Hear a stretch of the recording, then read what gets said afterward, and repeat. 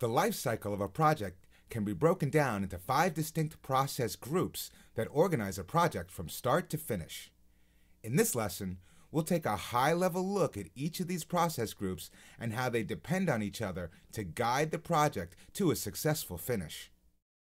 The initiating process group is when the project is authorized by the sponsor and senior management.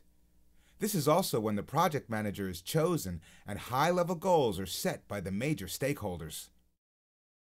The planning process group refines and defines the project objectives and then plans the steps necessary to achieve those objectives within the project scope.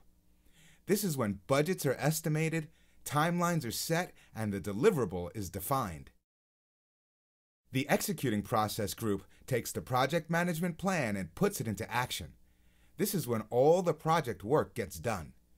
During this process, resources are combined with the project management plan to carry out the plan for the project.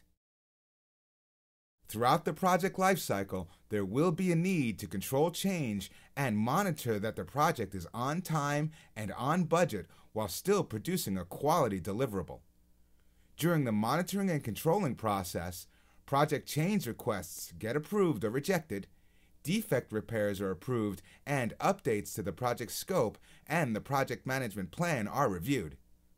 This is the process group that is ultimately responsible for approving the final deliverables of the project. After all the deliverables of the project are created, the closing process group still has to close the overall project and provide the deliverables to the customer.